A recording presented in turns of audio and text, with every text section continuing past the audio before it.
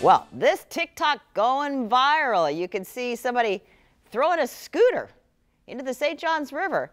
It's already had nearly 500,000 views after being posted last week. This video, though, sparked a lot of questions on social media. So First Coast News today went to the City of Jacksonville to find out some answers, because you remember they started this whole new program with these scooters downtown. So starting next week, the city is going to enforce a new curfew for the scooters.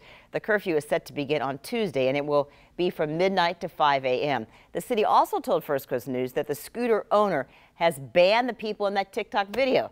The city also says it passed the video on to the Jacksonville Sheriff's Office.